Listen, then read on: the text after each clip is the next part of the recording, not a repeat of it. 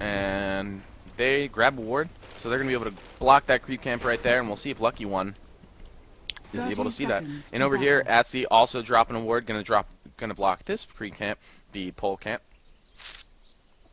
And we see Courier going out for his heroic journey, as usual. Seems pretty popular lately. Courier needs his action as well, you know. And looks like they're going to be going to check the wards, as they have not done that. And alright, now we're really ready to go. The battle begins.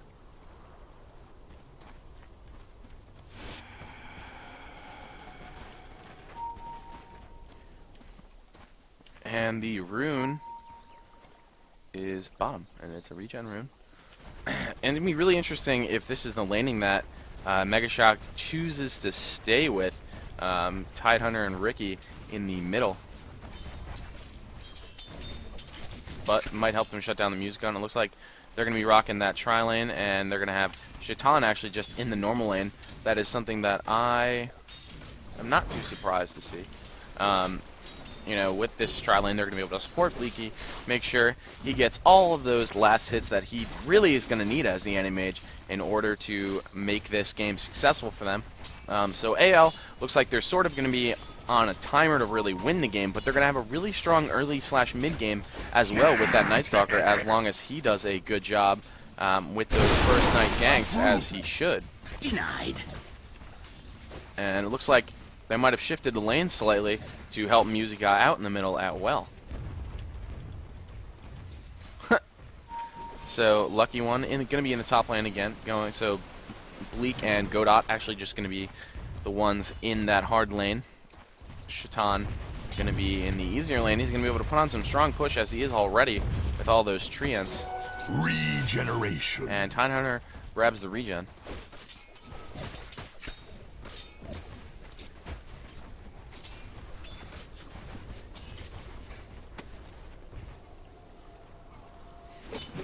And we'll have to see who gets first blood here. I usually expect the team with the Crystal Maiden to get first blood, but it's possible that he won't. With the Night Stalker, it seems like a pretty strong possibility, and it looks like Snoopy is going to be heading down into this rune, and he's going to try to snag that if it shows up down there, but alas, it is in the middle. And I heard Night Stalker kick off a Void here. Bleak still doing a good job up here. He is getting decent amounts of farm. If we go and we check out the last hits real quick, he's up to 10. He's got the most. And Haste Rune on the Tidehunter. Musica going to be in a bit of trouble here. Seldo's going to have to be careful. This could get turned around real quick with the Crystal Maiden. Got the Frostbite and the Nova at this point.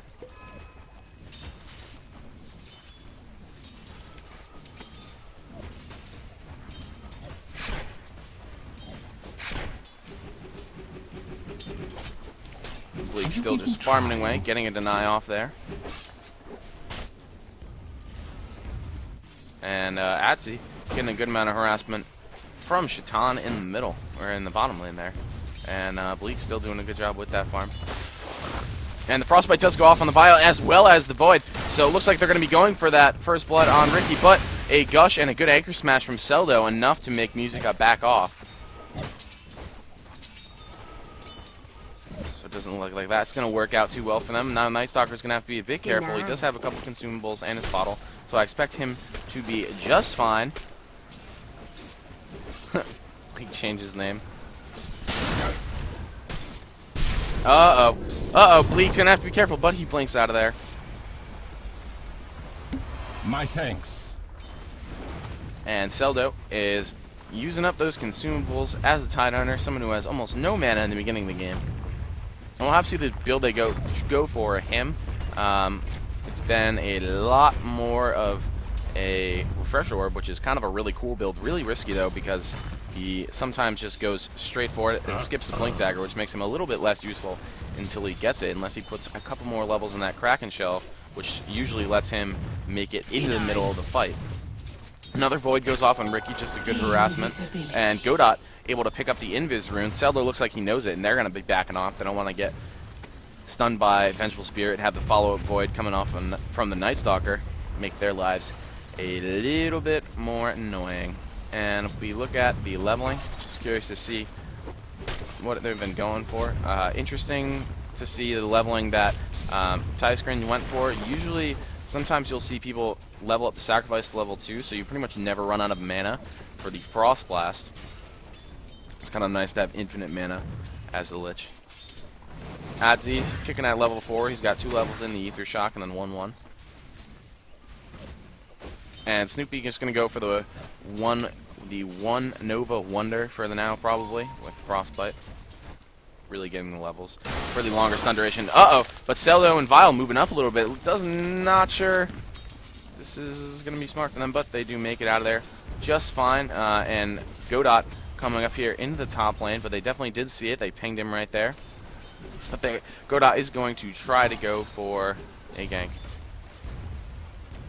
Looks like. It's going to be really hard for him. It's kind of an awkward position. Oh, the blinking from Bleak real quick. And some good tower pressure going on down in the bottom by Shaitan.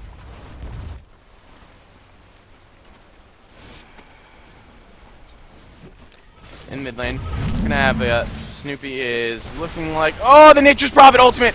Almost enough to kill Ricky. Music guy's gonna have to decide if he wants to dive. I don't recommend it, but Shaitan coming around from the back. Uh-oh, but Ricky gets the first blood off on Musica. Shaitan grabbing those treants, gonna try to put some pressure on Seldo. He's gonna be able to get the right click off on him. Ricky looks like he is gonna make it out of there. So they go 1-for-1 trade. But usually you don't want to lose on Night Stalker, especially not at the beginning of the first night. He is only level 4, and there was some pretty heavy diving going on up here. And Godot coming in, he gets the stun off. Bleaky is going to be trying to get that last right click off, and he is going to do it, and Lucky One is going to go down as a SK.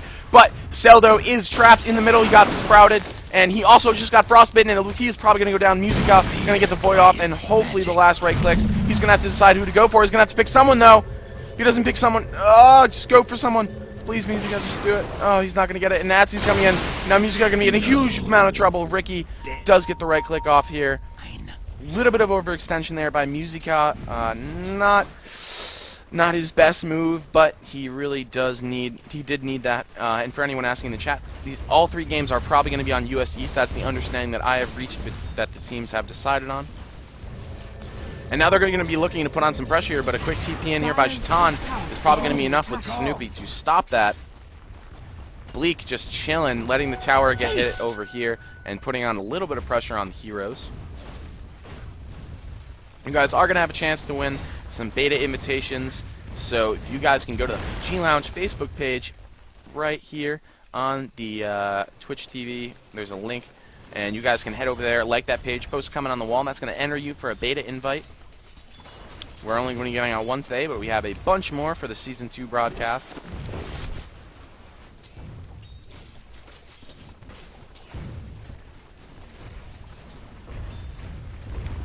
And Vile, now level 6, he's got that perma invis, so I expect to see a couple more sentry wards coming out pretty soon. But, Bleaky in the top, looks like he's under some serious pressure. His blink is on cooldown and off cooldown in 4 seconds, and I bet he's going to make it out of there, as there is no more mana for anything else. He is just fine. But Vile in the back, he's going to have to be really careful getting out of there. Vile can smoke in there and mess up that blink, and that's probably going to be the end of Bleak. And there it goes. Lich grabbing the last hit. Supports really need that early game gold. Sorry guys, my new bot is sort of a Nazi. I'm gonna have to turn him down. Radiant's middle tower really is mean. under attack. And it looks like Seldo might be coming over here for some early pushing.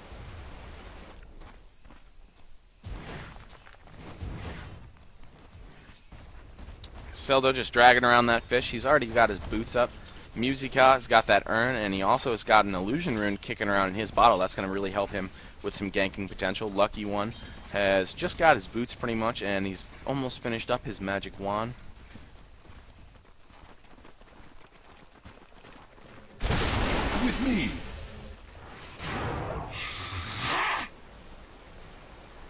And we got a GG branch kicking around down there. Someone didn't have room for it anymore. But Bleak now unsupported in this. But the illusion rune does go off in the middle from the Night Stalker, and he's looking to put on a little bit of pressure with those, but I'm not sure he's really going to be able to do anything without some support. In the top, Ricky looks like they came up again for that kill, as this tower is probably going to go down.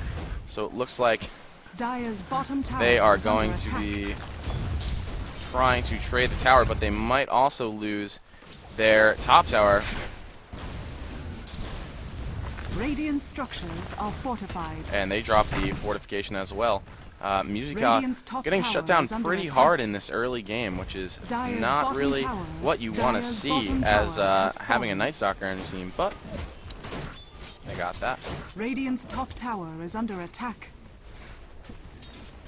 Radiant's top tower has fallen. And they do take down this tower as well, so they trade those towers.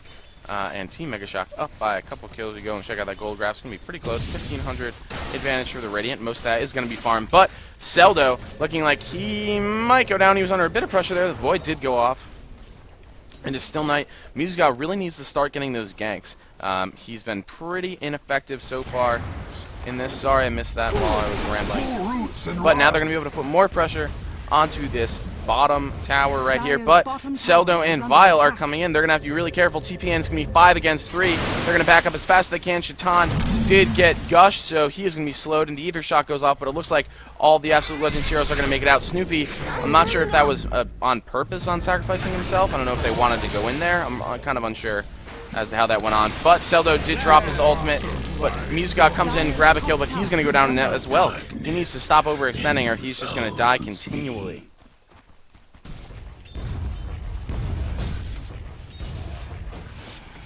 Dire's top tower is under attack. Dire's top tower has fallen. And Anti-Mage is able to bring down that tower. So while all this is going on, he's just been farming. Look, he's got his Vanguard. Or not his Vanguard, sorry. He's got his Treads. And looks like he is probably going to be going for that Battle Fury first. Make sure I don't look dumb here. It's possible. He could also be going for the Vanguard with the 4-man shield. So Vile here, just chilling. And the smoke does go off. Shaitan in a huge amount of trouble, but they do drop some dust, and they're going to try to get Ricky right now. But you guys going to have to be careful again. He can't keep overextending like this, or he is going to die every time. The stun goes off, but great swap from Godot. Probably able to save MegashocK. It's going to be close, but Snoopy might go down as a result. And quick Anchor Smash is going to help kill Crystal Maiden, but looks like they... Oh my god, MegashocK was so close to getting a double kill right there. Oh, and he does get it. The Urn Charge is enough.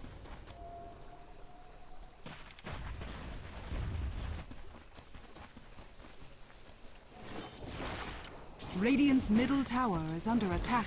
So something important to note, they might be down on kills, but the Radiant is still up on gold a little bit. They've been doing a really good job doing Radiant's middle tower is under attack. Doing some good farm. This bot is hilarious. Shaitan with 62 last hits, Anti-Mage with 64 already at the 12-minute mark. And we'll have to see where he decides to go for items right now. Dire's top tower is under attack. Couple towers, more for Absolute Legends.